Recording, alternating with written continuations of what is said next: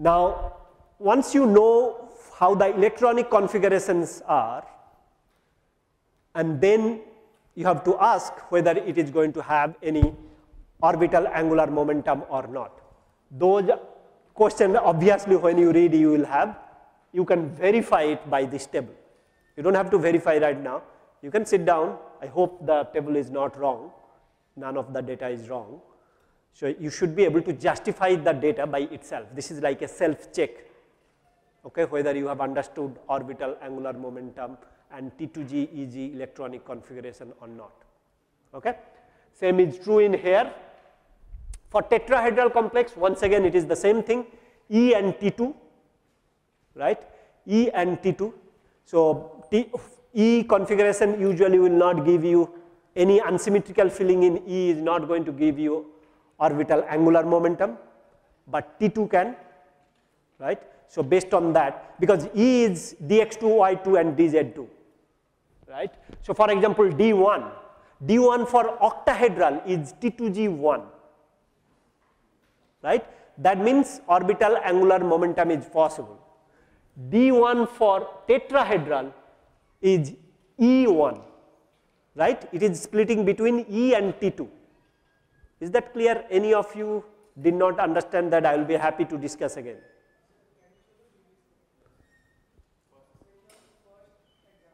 Yeah.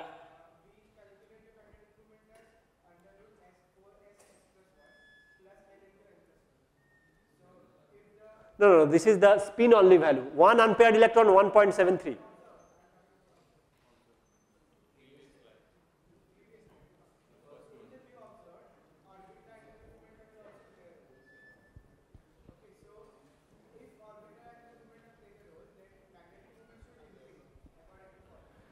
Yes, usually what also happens is simply the splitting in the tetrahedral.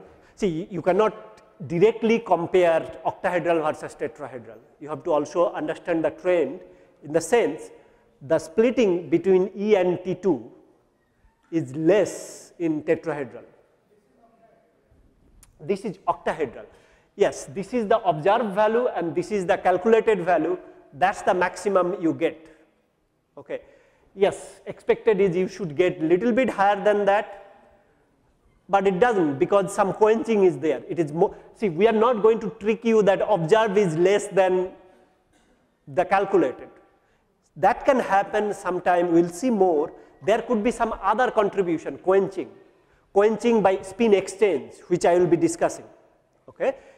What I am mainly trying to say is spin only values should be good enough, but when you see the value is more than the spin only value, then orbital angular moment perhaps is there. How to calculate it? Simply by figuring out whether you are having orbital angular moment or not. If you experimentally see the value is little less or exactly similar or very close, that means that some other way of quenching would be there, which will be at least one instant we will be discussing today. Okay. It's, this is like too simplified in terms of teaching. Okay. In reality, you can have a lot of other practical components which maybe we are not discussing. But once again, for this class, we are saying that only thing you want to worry about is the spin only value. After that, if you find that the value is little bit more, sometime 0.1 more, 0.2 more, those are originating because of orbital angular momentum. Okay? Why is that orbital angular momentum component always adds up to the stress angular momentum? Because no, orbital angular momentum will always add up. It depends on the directionality, right? So if you are imagining, let's say, more of a spin up, and then it is another vector is there, two direction. Whatever this vector is having, and I mean vector addition is usually you are going to take the modular value, the absolute value. If the spin has component up, if the spin angular momentum has one component which is pointing upwards, then why is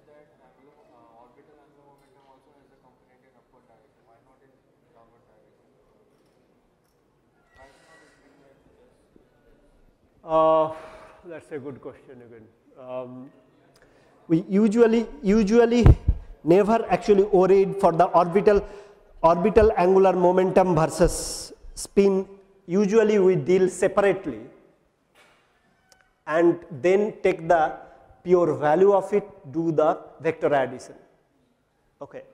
Now, if you want to do the, see it is orbital angular momentum actually doesn't depend on the spin, right? It is the motion around the orbital, right? So spin only value is dependent on the spin. So therefore up and down is coming. Orbital angular momentum, there is no spin component. No, that is the motion. Simple the motion is we are discussing, right? Simple motion. It's not the up and down motion we are. Up and down motion is the spin. I think that perhaps is the reason. It means that it doesn't matter if we consider electron to be going like this or No, so let's say some spin are up and some spin are down. Okay. So orbital contribution for all those will be taken as just the orbital contribution, right? Up spin and down spin, what is the orbital contribution total we are seeing. But we are not mixing up that with the spin value. Spin only value is separate and orbital value is separate. Okay, let's calculate. Sorry? Where between the orbital and the spin?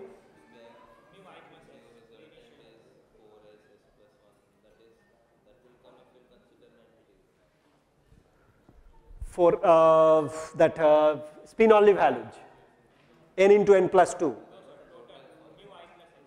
mu L plus S. Okay, the main equation, the first equation, that is assume that it is 90 degree.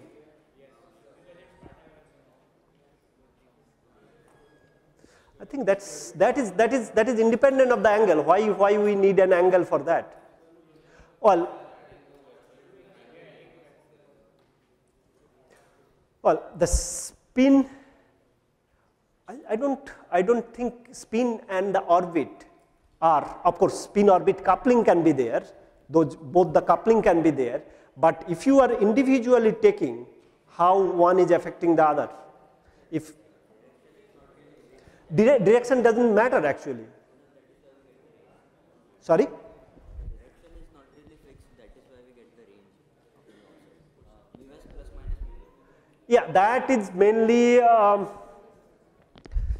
so that is when we have, yeah, we usually say that when it is less than half field, that is L minus S we take.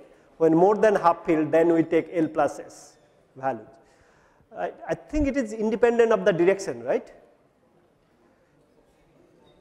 Okay, I will try to find out if it is dependent, if the equation is dependent on the direction. Okay, let me proceed further. Okay, we have dz2 and dx2y2, which is not interconvertible, and we started saying that for d2, these are the value, and then we are saying that these are the orbital contribution, whether possible or not. Yes or no answer. Now same way it is true for tetrahedral complexes. Okay, you can find out whether it is there or not. If there is any discrepancy, then just let me know. I think this should be this is from the book directly. Other reasons for orbital contribution. So usually we are pretty much focused on the ground state electronic configuration. Sometimes what happens is, let's say T2G 6 EG1. T2G6 EG1 means there should not be any orbital contribution. But still, if you can excite T2G6 EG1 to T2G5 EG2, one of the electron from T2G level to EG level, if you can promote, then you can promote or then you can induce orbital angular momentum. Okay? That is where we are talking that excited state can sometime also contribute. Okay? This excited state contribution will not be as high as the ground state contribution. Okay?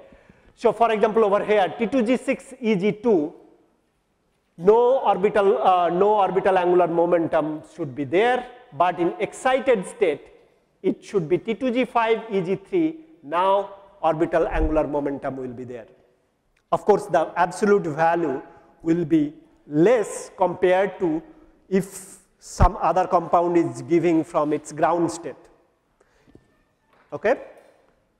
So the orbital angular momentum not necessarily coming just from the ground state, it can come from also excited state. So therefore, this leaves a option, or this gives a option to set a question saying that, look, the spin only value should be this much, or you calculate the spin only value, which is, let's say, 1.73 or 2 or 4.89, whatever it is, but the observed is 5.6. You do the electron distribution and see there is no way you can have orbital contribution, orbital angular momentum, but still the value is high. Then, of course, you have to think perhaps ground state is not contributing, there is a chance maybe in the excited state. Okay? So under the normal condition, if you cannot explain what's going on, then you are open to include the excited state. Same is over here, E4 T23 should not have any orbital contribution, orbital angular momentum. Now in excited state, E3 T24, you can have it. Okay? In all these cases, you see that mu observed is greater than mu spin only. Okay? For both octahedral nickel 2 plus and tetrahedral cobalt 2 plus, because these are the electronic configuration for octahedral nickel 2 plus, that is there, tetrahedral cobalt 2 plus, that's there. So at least these two terms should be very familiar, octahedral nickel 2 plus, tetrahedral cobalt 2 plus. These are the one can give you excited state. Other than that, if any question is given in the exam where you cannot, once again, cannot explain by normal understanding of orbital angular momentum, like unsymmetrical filling in T2G, it is symmetrically filled, still the value is high, you can try to explain that by contribution from excited state. Is it clear? Okay, you read it, it should be. Now this is how it is. So T2G6 Eg2, now one of the electron, if you can convert, if you put, let's say light, if you put energy, or the distance between these two is not very high, in excited state you can achieve, therefore from T2G6 Eg2 you can have T2G5 Eg3. Now in this configuration you can have the orbital angular momentum. It's clear? Both ground state and excited state you need to consider. Now this is another configuration. Okay. This is for T2G5 Eg3, I guess this is the one. Of course, in here you can have three different orientation, that's what we are trying to say. So not from ground state, if you go to excited state can have three different configuration, right, which is the origin for orbital angular momentum. Okay, no need to have this point, just this is good enough. Ground state there is no orbital angular momentum, excited state it should be there. How it is coming? I think you have already learned, because the relative positioning of the electron can vary. Okay. Now, so what we are trying to tell you here is, this is also a D8. This is also a D8 configuration. Nickel 2 plus is D8. Nickel 2 plus D8 octahedral case. This is the scenario you have. Nickel 2 plus D8 tetrahedral case. What's the electronic configuration? Nickel 2 plus octahedral and tetrahedral. Nickel 2 plus D8. Octahedral will be, this is the electronic configuration. Okay. Octahedral with not so strong field ligand. Strong field ligand should have given you the square planar geometry. This is nickel tetrachloride or nickel hexaaqua or whatever. Weak field ligand should give you the octahedral species. Okay. Whenever you see D8, be little bit cautious. D8 can have octahedral and tetrahedral. sorry, octahedral and square planar. Of course, if it is given clearly, that's no worry. D8 electronic configuration with strong field ligand like cyanide or carbon monoxide can give you square planar geometry. Sometime for these cases you do not have to worry, but in other cases you have to worry a little bit.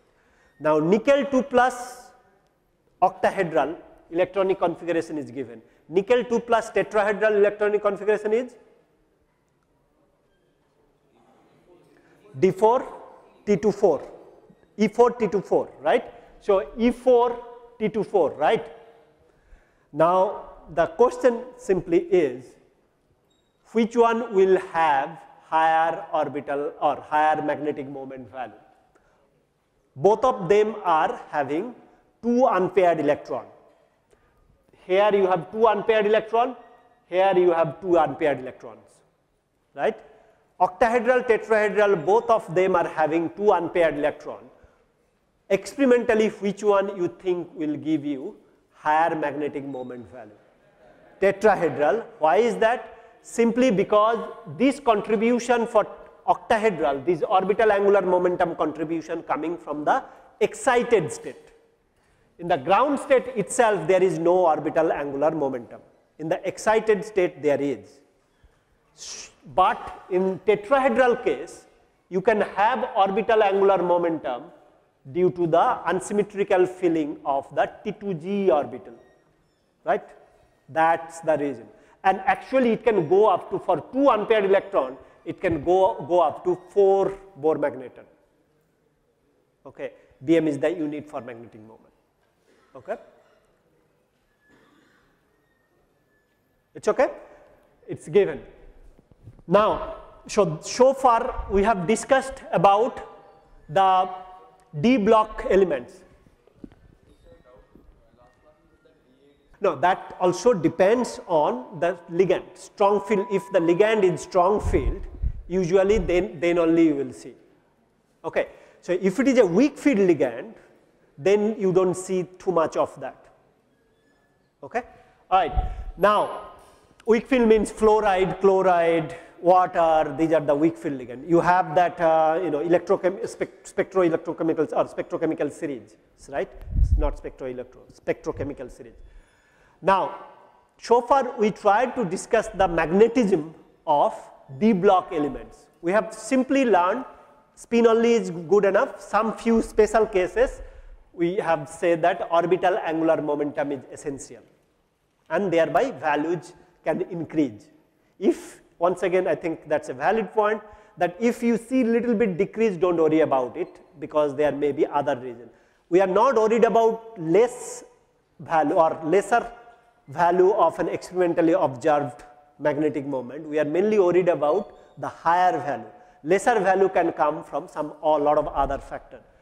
Now we are now trying to discuss the magnetism or magnetic behavior of lanthanides or actinides. We will not get into actinides, just simply lanthanides. So simply speaking, lanthanides are of little bit different class of compounds.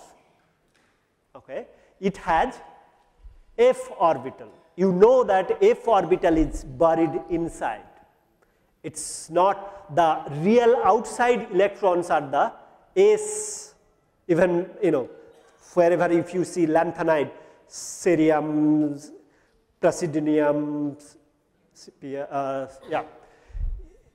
whatever EM or whatever that 14 are there, CPR, EM, SM, samarium, gadolinium, whatever it is there, all of those cases, F electrons are buried inside.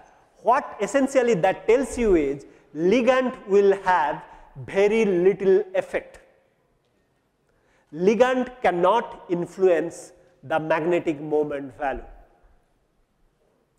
Because the F electrons are buried inside, ligand cannot affect the F electron too much or almost nothing. So D orbitals or D block elements, we were seeing that orbital angular momentum value are almost gone. right? That mu L component is very little, only when unsymmetrical filling is there then we are seeing.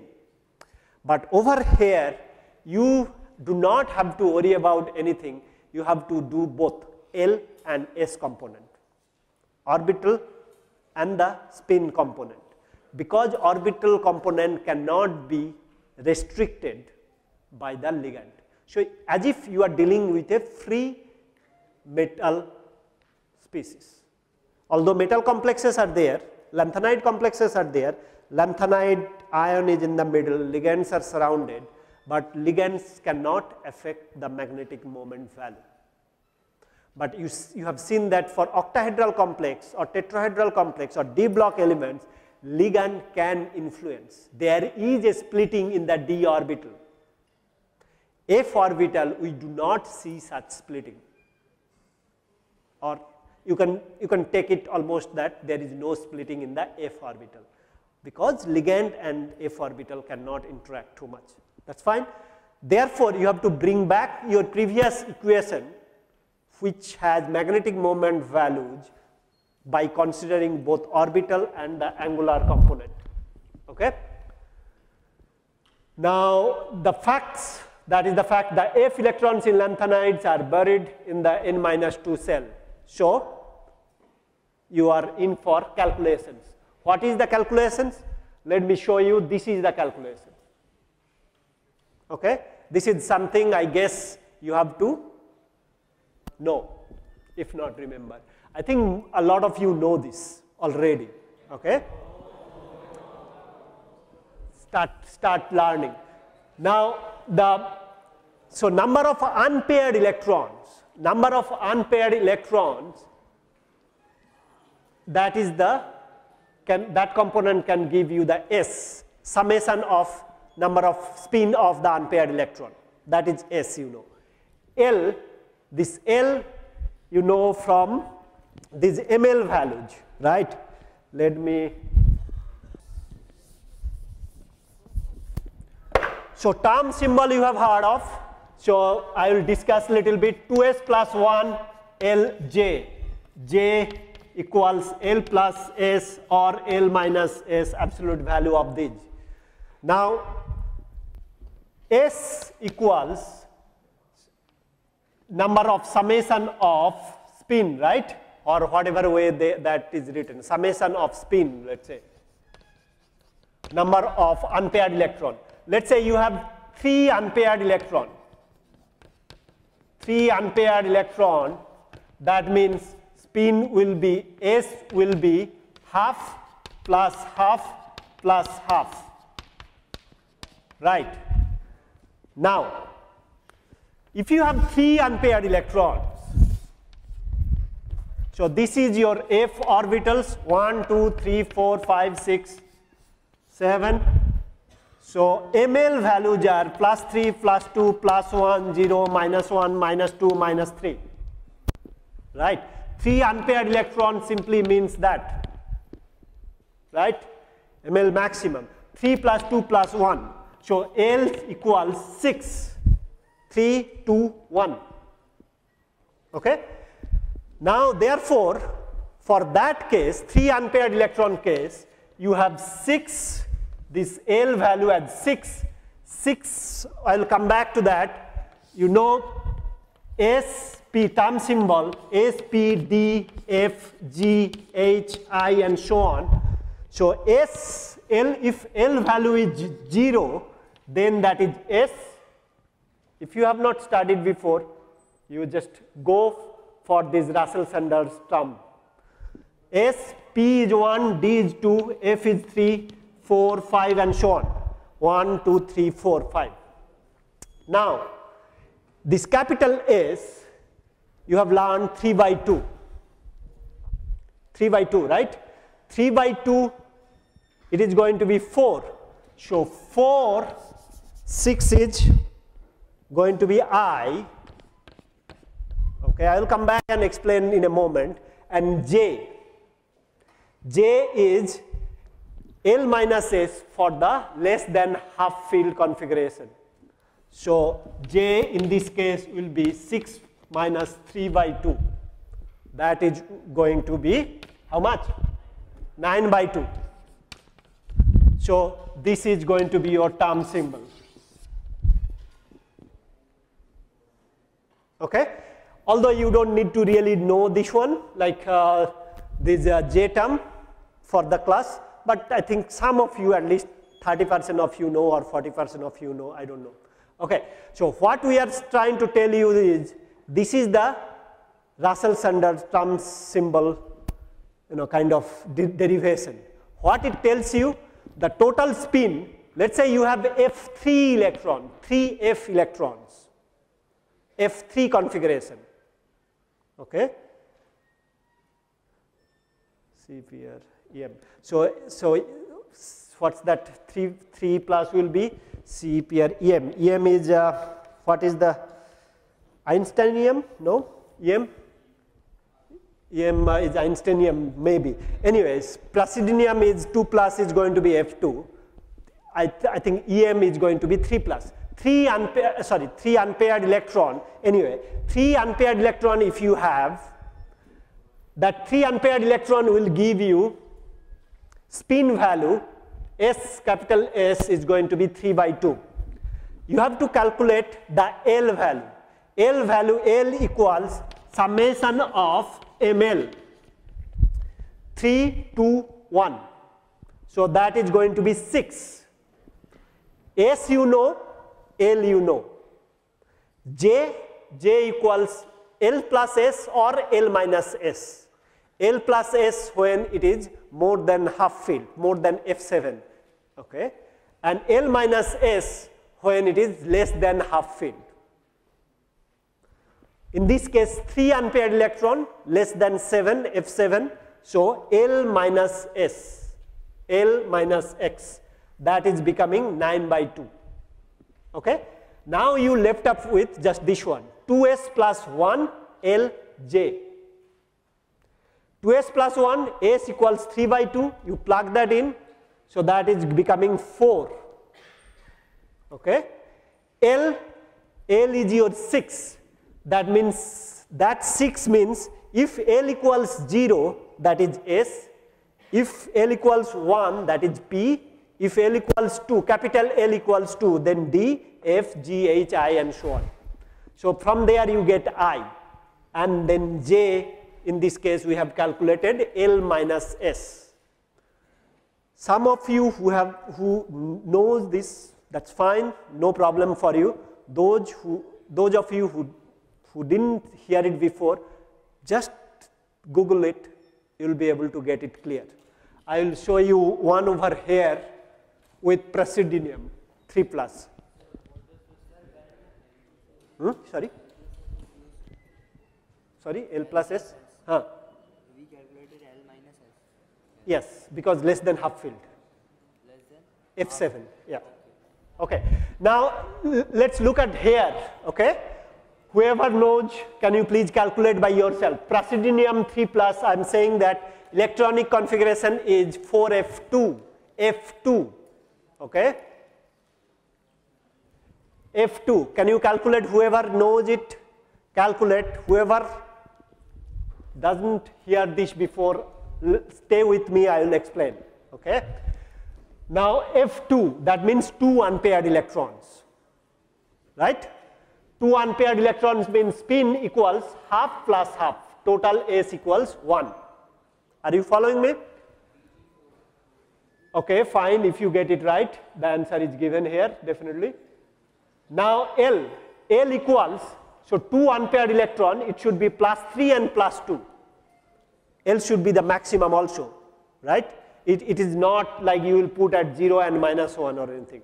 So that is L equals summation of ML. ML is what? Plus 3, plus 2, plus 1, 0, minus 1, minus 2, minus 3. 7 of them, 7 orbitals of F. For D, it was plus 2, plus 1, 0, minus 1, minus 2, if it is degenerate. Okay? And so on. For P, it will be plus 1, 0, minus 1, if it is degenerate. Anyway, so this is the L value, summation of ML. 2 unpaired electron, 3 and 2, 5. Now J will be, in this case, since it's half field, less than half field, less than 7 electrons, F can have 14 electron, 2 is less than half, less than 7, so L minus S, 5 minus 1, 4. Okay. Now if you have that here, praseodymium 3 plus is 3H4, I think you have calculated, right, 3H4. How? Now you plug it in this equation, 2s plus 1 Lj, 2s plus 1 means 2 plus 1, 3, L is going to be 5, that is going to be H, so 3H, is it getting clear? Okay, let me just, some of you may not be seeing it. Okay, it is going to be 2s plus 1 Lj. So 2 minutes break you can take, you can go for whatever. 2s plus 1, S equals 1 plus 1, L equals 5 and J equals 4. So this 5 is going to be 3 and 0 S P D F S P D F G H, good, and 3H4, 4 is 2J plus 1, sorry, L minus S, is it correct? Okay, break.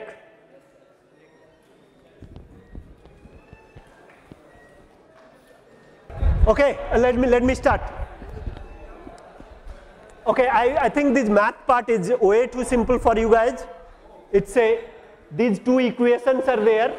You calculate Gj first, Gj with S and L value and J value, and then plug this into this equation, that's all. For your verification, that is the table. You should be able to calculate 2-3 of them by yourself to get confidence, nothing else. The values are given, equations are given, unpaired electrons are given, L, S, J value you should be calculating by yourself. Then mu value, calculated value, don't worry about the observed value too much, just calculate the values. You should be able to get exactly same values, unless anything is given by mistake, any wrong data are given. I don't think any wrong data is given. Okay, so once again we are talking about the lanthanides. F orbitals are not perturbed by ligand. Therefore, both L and S component, orbital and spin component of the magnetic moment you have to consider. Simply you have to know these two equations. What are those two equations? These are the two equations. What is S, what is L, what is J, that you know. Once you have that, you have Gj calculated, you put that Gj value and the J value you have already calculated from there. You put all these mu value you should be able to get. Those mu values are calculated and shown in here for given electronic configurations. For different electronic configuration it is given. So you, sorry? Oh, that's mistake. Delete that mu b. Okay. It's the calculation is shown for praseodymium, PR3+. You can see from, for just clarity, one of the example is shown here, praseodymium 3+, which is F2 electronic configuration. You can calculate this one first yourself and then go on to calculate any of these. Okay? This is, you don't really have to worry about this bottom term. You can just calculate the just 1s, 2f, 3h and so on for the class purpose. But as you know, this is very simple, 2s plus 1 Lj. This j you don't really have to worry. J equals L plus S or L minus S, but still I would say you should do it. For the class purpose you may not need to worry. Less than half field electronic configuration, L minus S. What is the half field? Half field 7. L plus S will be for the more than half fill, and from there you can get this term symbol, Russell-Sanders term symbol it is called. Okay. Now let me move on. So this is the experimentally calculated value, sorry, theoretically calculated value, this is the experimentally observed value. It is quite close, that's good enough. Okay. Here you do not have to worry about any orbital angular momentum because you are already taking care of it. You are calculating based on that. Okay.